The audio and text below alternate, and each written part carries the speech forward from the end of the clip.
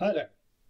So you want to do some testing, try out some things, maybe build your own cavitator, but you do not have the design skills or the programming skills to, make the complex geometries of like impellers and diffusers and partition rings and stuff like that.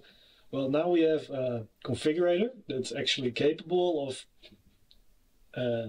generating geometry of your specific needs. So it's like a configurator in which you can change all of the parameters, like the diameters and the depth and amount of veins and stuff like that.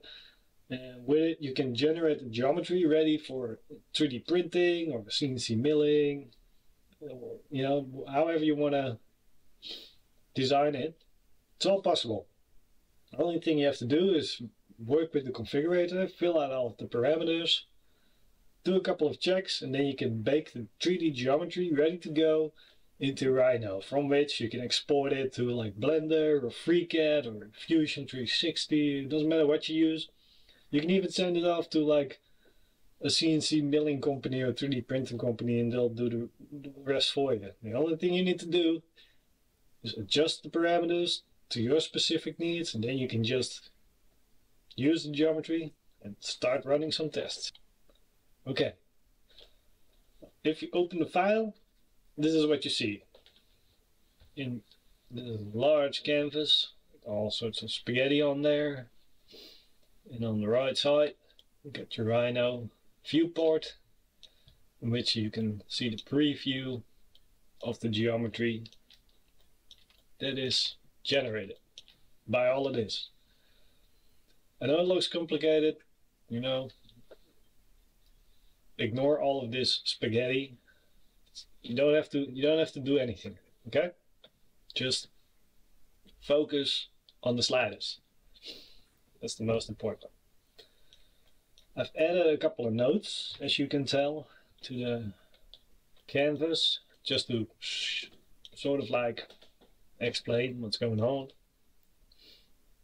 But it's basically filling out a form, okay? All of these sliders here are different parameters that you can change. And once you're done changing all of these here parameters and adjust the geometry to your liking, you can bake it. And bake it means that it goes from a transparent red blobby thingy that you can't select or do anything with in viewport. When you bake it, it becomes a solid model. Boom, like that.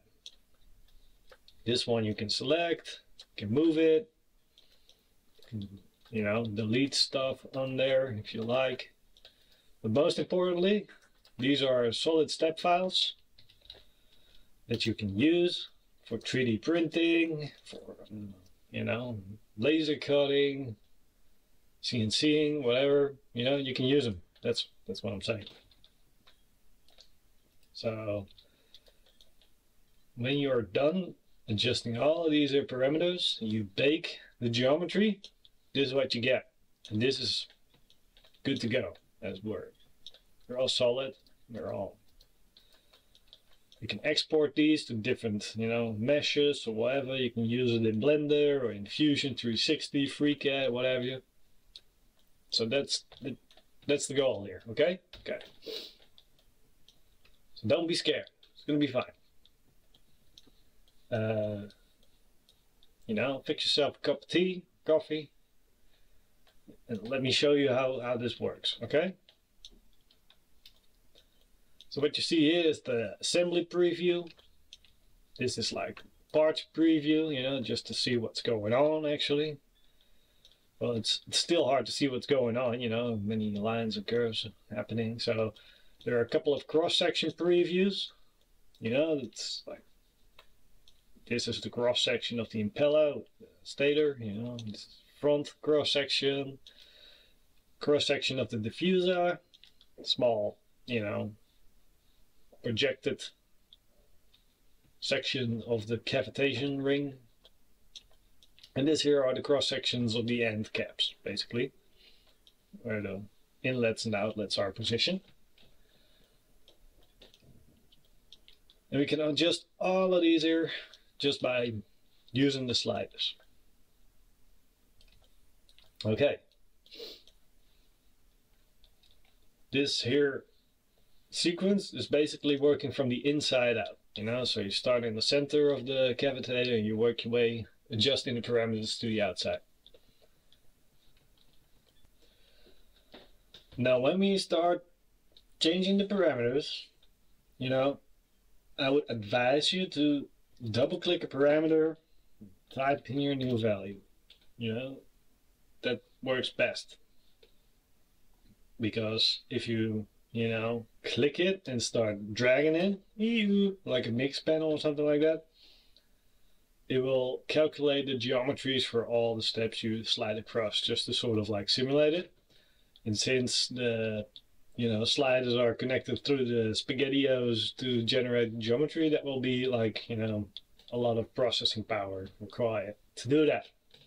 So double click, type in your new value, press enter, and let the geometry do the updating. Takes a couple of seconds. Don't panic. It's gonna be alright.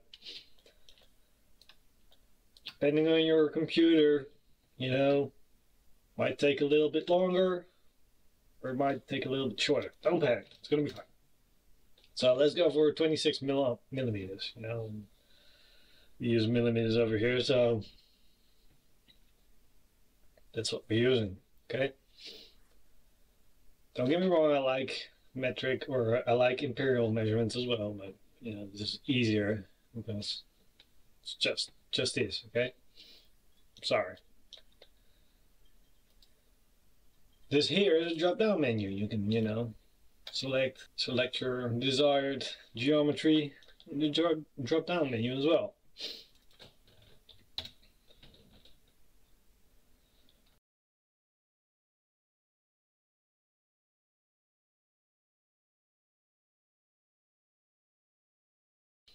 And as you update the parameters like this, you can just, you know, change the model as you go along.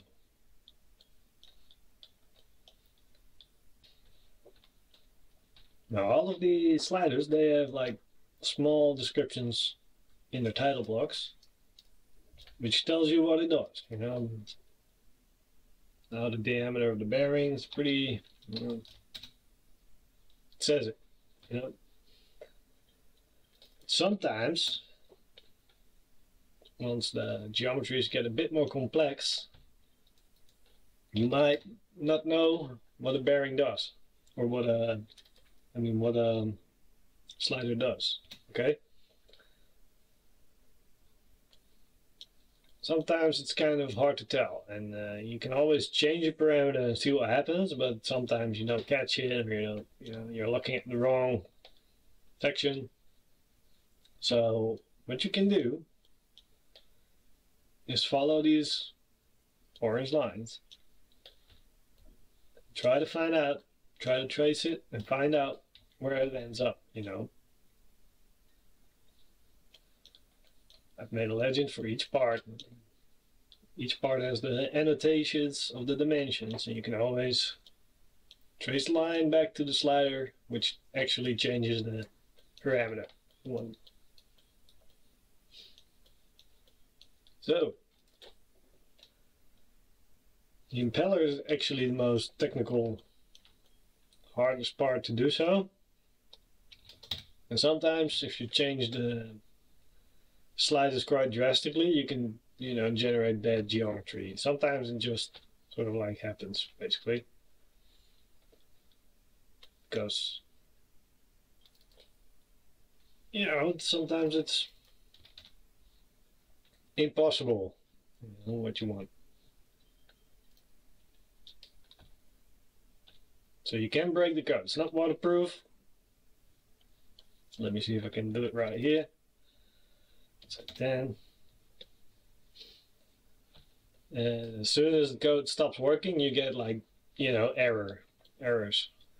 Bad geometry, you know, it doesn't work. You can, you know, what you want. It's pretty difficult to do so, but you know, as soon as you think in logic, you can always go back, you know, and revert the step you just did, and that will usually fix it. But sometimes you can just, you know, make it too wide and not long enough or something like that, and then sometimes the code breaks down, okay? It's not perfect. For the most part, it will work just fine.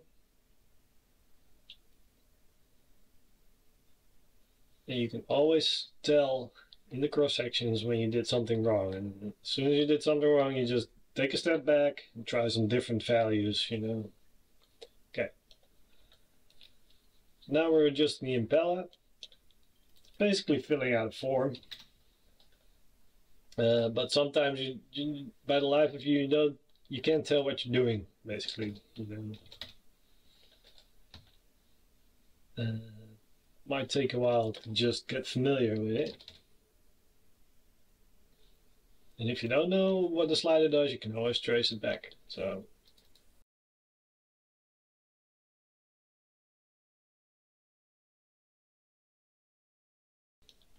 now this is another drop down menu. Drop it down. Change it the way you want it. So the optional sliders obviously are optional, and they will only work when you know, got the right option selected. So yeah.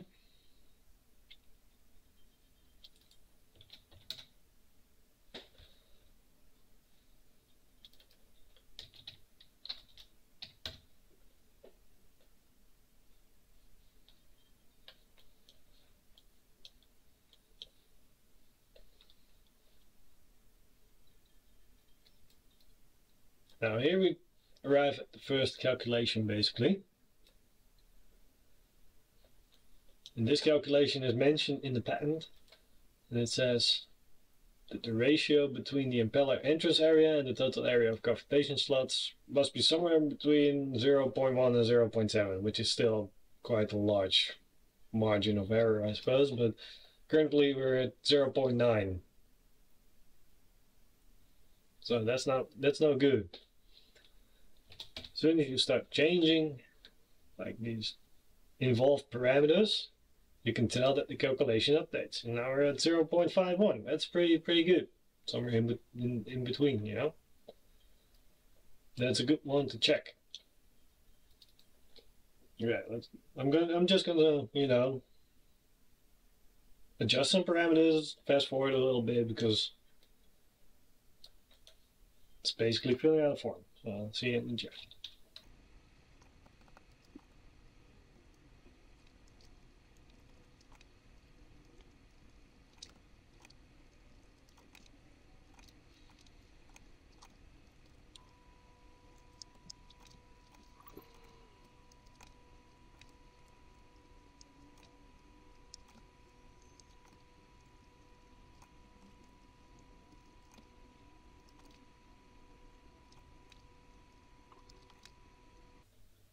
Okay, so now we have arrived to some more calculations. What is happening here is it recalculates, or this is where the calculations happen, of the ratio between the total area of the cavitation slots compared to the total area of the inlet of the impeller, okay? And in the patent it mentioned it has to be between 0.1 and 0.7. Now, we're way out of there. It's not even close, you see? Our ratio is currently at 1.14. So now we have to change a couple of parameters to fine-tune this one. So we can change either like the size of the slots, or we can change the size of the impeller, basically. And I want to end up somewhere in between here. So 0.6, 0.5 would be best, actually. So let's first, you know, decrease this size over here, you know. And we can do that by the length subtractor, which adjusts like this value over here. Let's go for 8. See what happens. And now we're at 0.6. But the cavitation slots You know, they got a bit more square, and I want them to be like elongated, a bit more rectangular. Yeah, rectangular. So let's do that for 6. Yeah, we're still a bit out of bounds, as you can tell. We're currently at 0.78. So what we can do now is maybe just adjust the impeller entrance just slightly. So I'm going to go back up, go to the impeller entrance diameter, let's say like 75. Ah, that's the wrong direction. You have to go a bit smaller. So let's say, or a bit larger. Yeah, a bit larger. Yes. And now we're at 0.69, which is basically at the boundary of the 0.7 mark. So was it a little bit bigger? A little bit.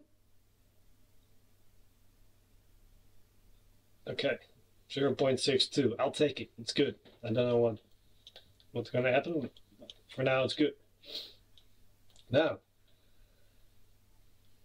to check if the impeller geometry has been, you know, completely correctly adjusted, because sometimes there can be some errors in the SpaghettiOs, you know, and it's just, this is a double check to see if we get like a nice solid geometry that can be exported as either a watertight mesh or like a step file for CNCing or something. We have to calculate the impeller geometry. This is what we see here is the preview. Just does it, but over here we have to double check it and calculate it. See if it's completely right. This takes a couple of seconds. That's why it's a manual step. I can do it with either every adjustment, but I just made a manual step out of it. And if everything is correct, at the end we have to have one closed B-wrap, you know? So it's right here. Yellow box, so closed B-wrap. Okay. We got one closed B-wrap. If this says anything else, or if it says multiple B-wraps, or if it says nothing at all, you did something wrong. You know, something is not correct with the geometry. And you have to change it around a little bit until it works. But most of the time it will work. Currently, we can already choose to bake the impeller geometry. We do this by right-clicking this box that says impeller geometry and click the fried egg symbol, otherwise known as bake. When you do this, the geometry will be baked into Rhino. Then you can do things with it. You don't have to do this, but for like, you know, to show an example of a baked geometry, or if you just want the impeller geometry, you have just bake it like this, you know. All the way down the line, we're gonna bake the entire assembly in one click, so you don't have to bake individual objects. But this is just if you want to check it, see if you've done it right, you know. Just want to export the impeller geometry. That's fine. Just you can bake it. It's fine. See? Pretty snazzy. Okay. We're gonna move on to the stator geometry. The stator is this section right here. You know, it's like the, oh yeah, it's this.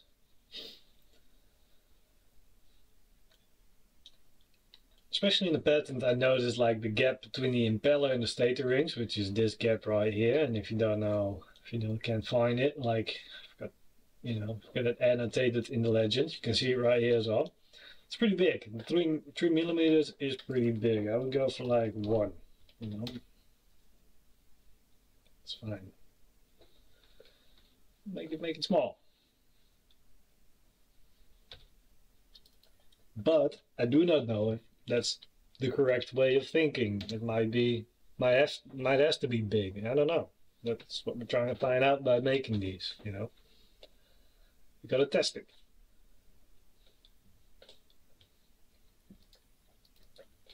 And this guy is a bit big, but you know, we can adjust it with this one.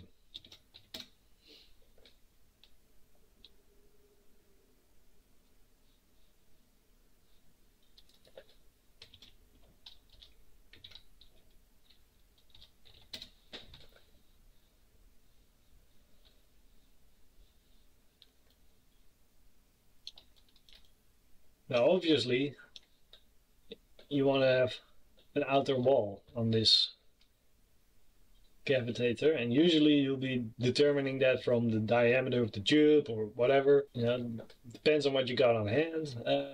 But all of these small adjustments in this impeller geometry, they add up eventually to determine what is the total diameter of the housing, basically. So now we're gonna adjust the distance between the stator ring and the outer wall, and we can make it bigger as we want, small as we want. These variables are like the most. These will have the most impact on the functioning of the cavitation process, I suppose. But I'm not sure. You know, I could be wrong, actually.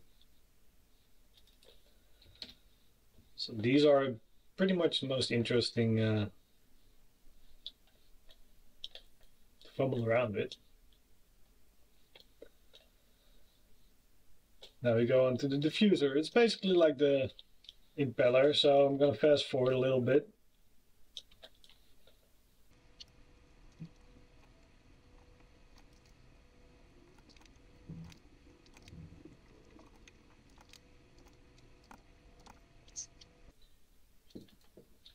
And this thickness, this vein spacing start and end is a bit fiddly, but didn't know, couldn't think of another way to program it, but it basically offsets this, so you're determining the offset over here, but it intersects somewhere, and sometimes it can be a bit fiddly to get the right thing, right geometry, basically. But you do want these points here to be past this ring, because this ring over here, this circle you see over here, is the partition wall that actually holds all of these veins in place.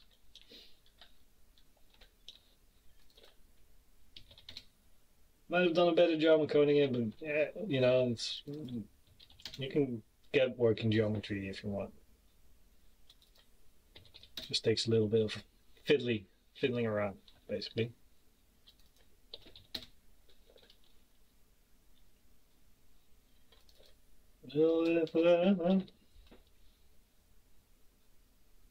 Yeah, I like this.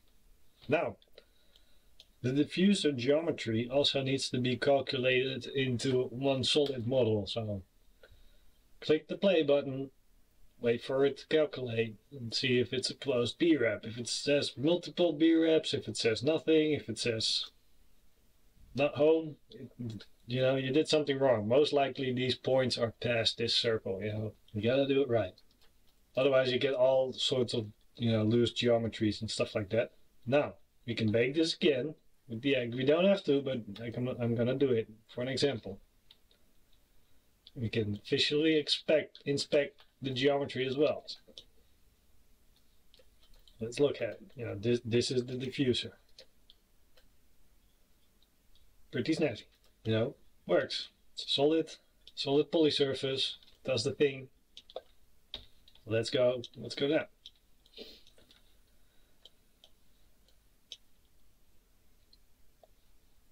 Last but not least, we get like the end volute parts of the geometry. You know, these are, I think, not as consequential, but you know, to assemble the thing eventually, it's going to be nice to have like proper end parts ready to go. And over here we can calculate the interior diameter of the wall, exterior diameter of the wall, and the length of the wall. So basically it's going to be, it's going to be an acrylic tube or metal tube probably, you know, because those are generally watertight and cheap to get. But if your interior diameter or your exterior diameter, you know, don't add up to, you know, diameter you got laying around, you can get. You have to change a parameter to do so. And I would suggest to, which one was it?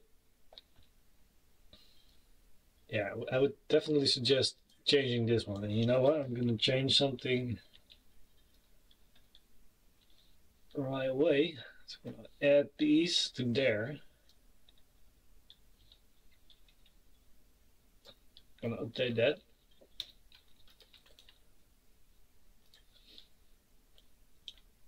that we can, you know, immediately check on it when changing this one. So most likely 350 would be proper.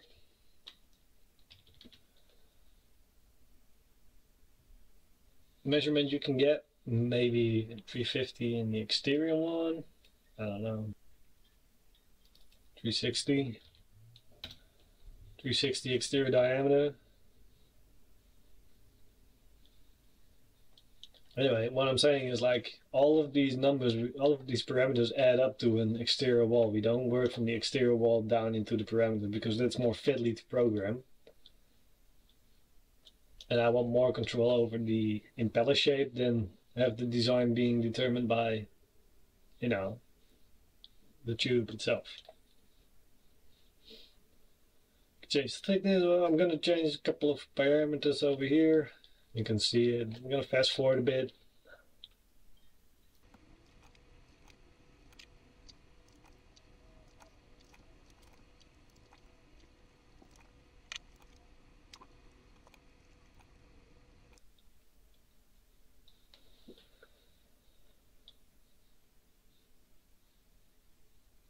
Okay, so now we made a couple of adjustments. We did our thing. Everything looks pretty good.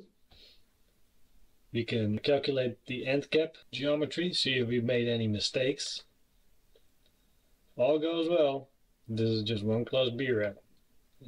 Looks pretty good. You can even bake it individually to check it. Yeah, looks good. That's the thing.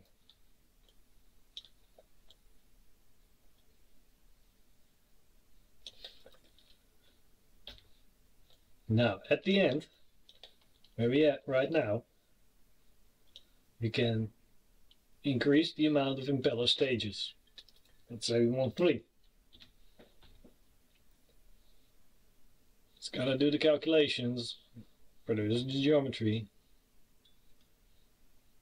looks the part, and now do one last check. See if this says closed B-wrap 3 times. That's correct. We're gonna double check if all of the individual parts are calculated. We updated this part, but we didn't recalculate it. So if you see a play button, recalculate it one more time. Make sure this is a closed B-wrap. Looks good. This one already calculated. Looks good. Go down. And right. And we bake this one straight into Rhino. Boop. And there you have it. Here's your customized, super snazzy, ultrasonic cavitator with your own diameter, with your own, you know, everything. It's all in there. You can take it apart. You can inspect everything, you can export things as meshes or as step files or STL files for 3D printing.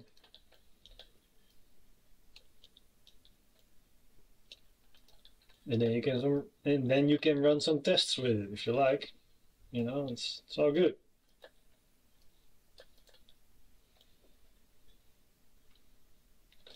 Now you have the cavitator customized to what you need it to be, and then you don't have to do any difficult 3D design stuff, nothing fancy. You can just use this, you can send it to the 3D printer, it's all good.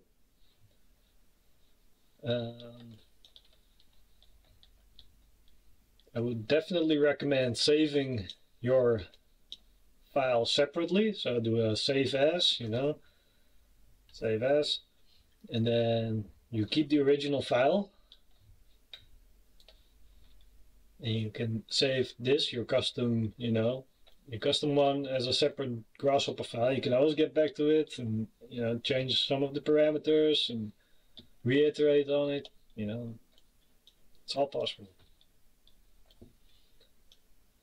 Yeah, looks complicated. It's not that, you know, as long as you ignore all of this, It's going to be fine.